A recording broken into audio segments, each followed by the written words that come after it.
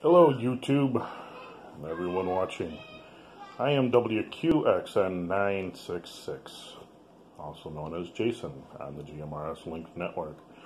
I am the founder of the network, and I'm just going to give you a brief description as to why I started this network. I had my call sign for a little over 2 years now, and I was down in northeastern Illinois, a very active area for GMRS. Great group of guys down there to talk with. Miss them dearly. Became friends with a lot of them. Talked to them daily basis, and I got to know them. Well, then I moved up to central Wisconsin, and this is VHF land. If you aren't on VHF, you're talking to crickets. And, well, all my radios were UHF. And I had no one to talk to because everyone else was on VHF. Well, as you know, GMRS doesn't qualify for VHF equipment. Yeah, sure, there's MIRS, but never was big into MIRS. So I winded up actually getting my amateur call sign and started talking on the local 2-meter repeater, Chinese radios let you talk on VHF. So I started talking on the local 2-meter machine and quickly realized I didn't have really anything in common with these guys, and found their conversations not very appealing to my likings. I like to talk about anything and everything, and not just about radio, not just about weather. I like to talk about what I'm doing, what I plan to do, and just what my day-to-day was like. Where it seemed like on the 2-meter, if I was trying to talk about it like that, it was very far and few between the people that I could actually talk to. So I started the network back in 2017, about November. There was my first person that finally responded to an ad. Maybe it was September, November, somewhere in there. Maybe it was even August. The person got all of his hardware needed, and we linked. Worked flawlessly, but what fun is a network talking to two people? So I winded up telling him, you know what, I know of this other network, and I know the clause of this other network. The other network is a massive network, but it is for the people that want to expand their repeater's coverage range. Well, this guy lived nowhere near any of the other repeaters on this network. There's quite a few smaller networks that are attached to this big network all over the country.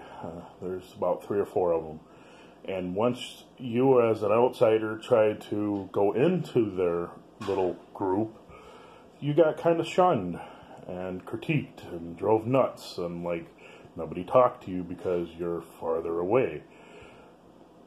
Well, to me, it's not as fun hearing, yeah, it's raining over here, it's raining over here, it's raining over here. Well, yeah, of course it's raining over there, you're only 10 miles down the road. Where if I can get reports from all over the country saying it's raining, dang, this country's got a lot of rain. But, so, I felt bad that he was sitting on this hardware, and so I started producing an ad again, and finally in about February, we finally had our first 2 other people that were wanting to join with us. The one's still connected to us in Findlay, Ohio, and we had another one here in Wisconsin that I helped the guy out to get on here, and there was 4. It was great. We were all shooting the breeze back and forth with each other. And then we had another one added down there in North Carolina, and we gained a great person off that repeater. And originally my quest was to bring activity onto people's locals' repeaters. Well, you can't draw in traffic that doesn't want to draw itself in, And we've realized that over the last year that you can have a repeater up, It doesn't necessarily mean they will come. We've had, for many different reasons, they might not want to talk to us. They might want to just listen, and that's their own prerogative. But that's why I started making these simplex nodes. The simplex nodes are for the person that bought it. You can hook it up to an outside antenna and make it public. And if somebody's using a nice base station and they're within simplex range, you could sit in your living room, talk to them on a handheld. You know, and they would be able to get into the network as well. So, I mean, a repeater, if you want to add it onto the network, it can be a little bit of a hoop jumping through process, but it can be done. And, you know, there is no guarantee that people want to talk to us. Some people are stuck in that mind frame of, oh, I only want to talk to the person 10 miles away. Well, you got local repeaters, you've got simplex. You know, I mean, the nice thing about the network is pretty much if I need a radio check, there's somebody there. We've got over 12 nodes, I think, connected now, and hopefully plenty more to come. That's just a little bit about the GMRS network, or the GMRS Linked network. And that's the actual name, is with the GMRS Linked network. My trade sign on the network is my kids in the background, which I'm pretty sure you guys can hear in this video. So you get a little bit of a taste of hearing what I sound like on the radio. I just happen to be on the far end of the apartment here, so it's not as bad, but when they're in the same room with me, oh wow. And some of the older folks get a kick out of it because they're missing their kids' youth years, and so they get to hear mine. Well, I'd rather take their kids over mine. Mine are kind of crazy, but I love them to death. Alright, so hope you guys found this interesting. And, you know, we do have our nets that we stream on our Facebook group.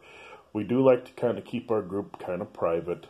You know, the nets are open for everybody to listen to, but the general world doesn't need to know what we're saying across the network. If you want to know, join us. Put your 2 cents in. That's what it's there for. And all these people out here that are saying, oh, a simplex node, there's no reason for it. Well, I'm here to tell you if there is. I don't care if I'm the only one using it. It's money well spent. I don't care where I talk to, who I talk to. I just like to talk. So,